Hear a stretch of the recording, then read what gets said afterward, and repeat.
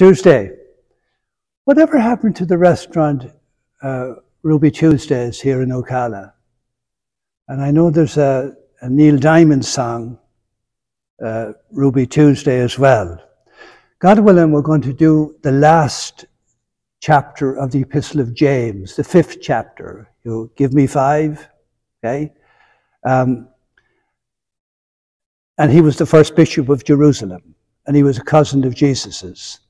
And Herod had him killed, and he's the first priest, bishop of the first Christian Catholic community in Jerusalem. Catholic means universal. So Jesus came for everybody in the whole world. But before we do all that, behind me is an extraordinary picture. It was originally an altarpiece in front of an altar in a hospice for the dying. And it's called the Eisenheim altarpiece. It's also known as the Grunewald. Grunewald was the artist. Lived at the same time as Da Vinci, Michelangelo, the great 15th century painters. His style is very different, if you notice. Like in this one here, he has Mary dressed in white, quite tall, John quite tall, Mary Magdalene kneeling on the ground with the canister of oil on the ground beside her. And also in the picture, John the Baptist, who was already dead, if you don't mind. And he's pointing at Jesus, and he's saying, he must increase, I must decrease.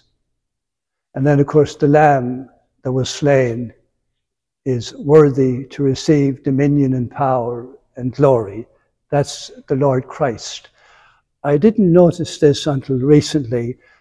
The artist has, up the side of the cross, there's a stalk of wheat growing. And of course, you know the rest of the story, that Jesus was the first and holiest seed to fall into the ground, to quicken and to increase. And of course, we take wheat at every Mass, and the same Christ who died on the cross is made present. Take this, all of you, Jesus said, and eat it, for this is my body. Church is open most days until 3 in the afternoon, from early morning at 6:30. You're welcome to come visit. So, James, again, the 5th chapter. The early Christian community, they were called Catholics about after the year 100. Catholic is a Greek word. It means universal. Like even to this day in Greece, there are mechanical shops that do the repair work on the universal joints in cars, and they're called Catholica, interesting enough. So it means universal. Here comes everybody. It has problems. It had division in the church, and sometimes between the rich and the poor. And it's very disturbing. Even in our own time, you can see churches who claim the name of Jesus, and yet they patronize the rich. And they even promise a prosperity gospel. All of this stuff. And that's not the gospel. So listen to James now. Now an answer for the rich. Start crying. Weep for the miseries that are coming on you. Your wealth is all rotting. Your clothes are all eaten up by moths. All your gold and your silver is corroding away, and the same corrosion will be your sentence and eat into your body. It was a burning fire that you stored up as your treasure for the last days. Laborers mowed your fields, and you cheated them. Listen to the wages that you kept back calling out. Realize that the cries of the reapers have reached the ears of the Lord of hosts. On earth you have had a life of comfort and luxury. In the time of slaughter, you went on eating to your heart's content.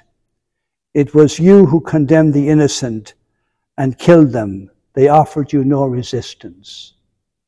And again, we're doing it today. You remember at the time of Jesus, he told us the parable of the rich man who feasted splendidly every day, and Lazarus covered with sores at his gate. And the rich man gave him nothing at all. And when he died in the parable, he goes to hell. So it's pretty serious. There's also a reference here of sins that call out to God for vengeance, like holding back the money of your day laborers. And there's 4 that I can see mentioned in the scripture. The first one is in Genesis chapter 4, when Cain kills his brother Abel.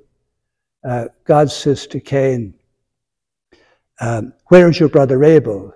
Your brother's blood cries out to me from the ground, the blood of the innocents.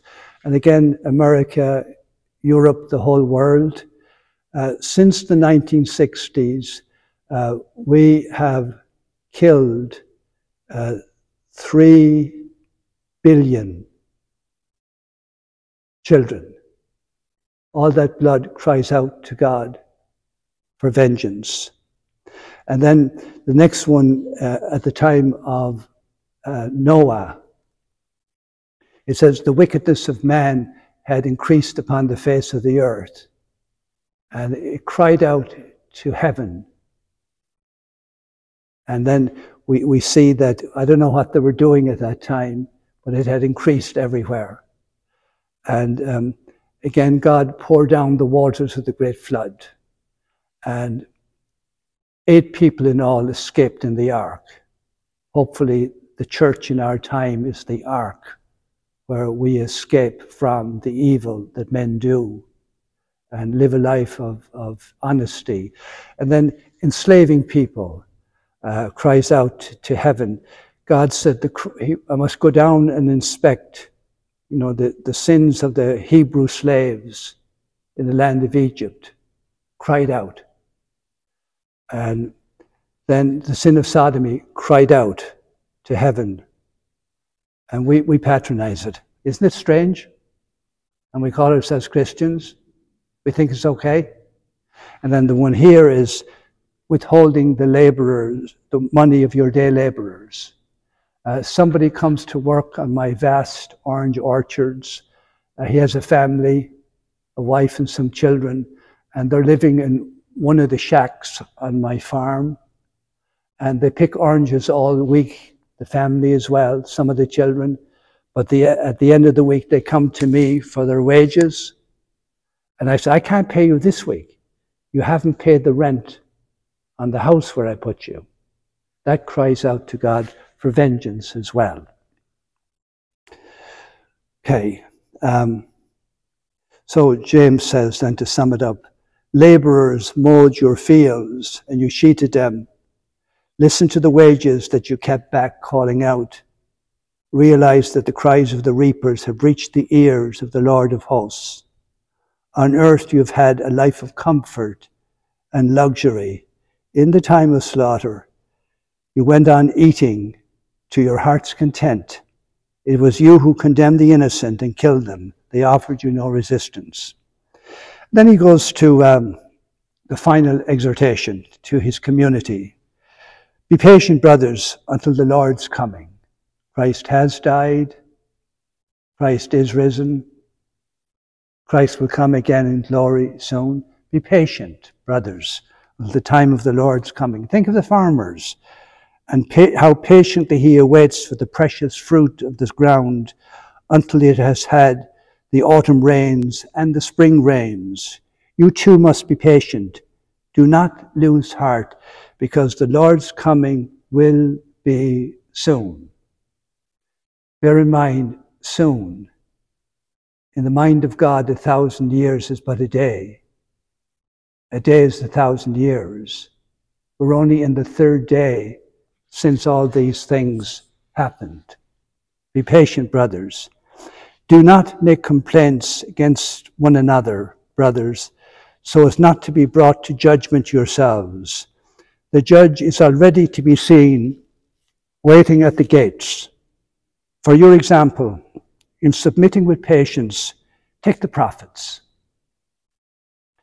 who spoke in the name of the Lord. Remember, it is those who had endurance that we say are the blessed ones. You have heard of the patience of Job and understood the Lord's purpose, realizing that the Lord is kind and compassionate. Now, during the worst stages of COVID, I had asked the Lord to protect me so I could look after the community at Queen of Peace. And when COVID, I believed, was actually over with, I remember saying to myself on a Sunday afternoon, it looks like it's over, Lord. Thank you for protecting me. That very day, with tremendous force, I was hit with COVID so bad I had to be hospitalized before the day was over. It took me weeks to recover.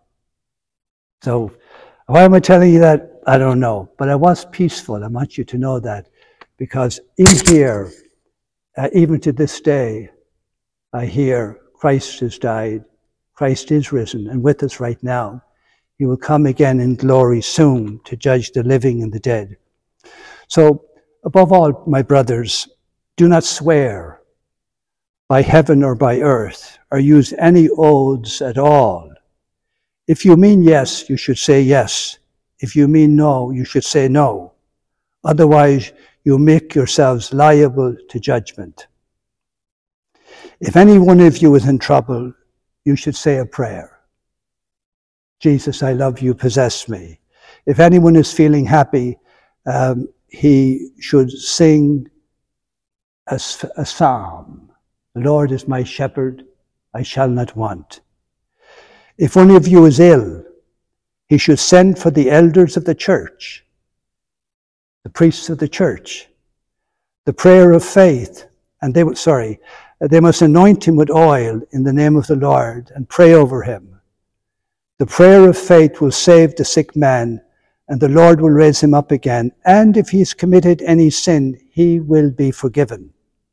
So confess your sins to one another and pray for one another, and this will cure you. The heartfelt prayer of a good man works very powerfully. Elijah was a human being like ourselves. He prayed hard for it not to rain, and no rain fell for 3.5 years. Then he prayed again, and the sky gave rain, and the earth grew crops.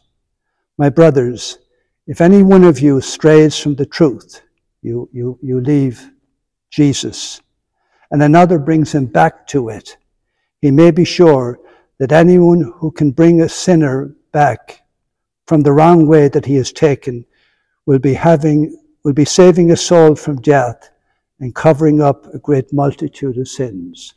So that's James.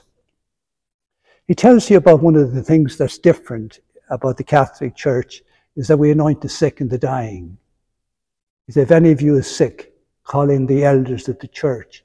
And every week, Father Paul and I are either in West Marion or hospice houses or in homes where there's sick people dying, and we anoint the sick and we prepare them for the journey, the last stage of the journey. Some of them recover to eternal life. Amen. It's still Tuesday. Amen.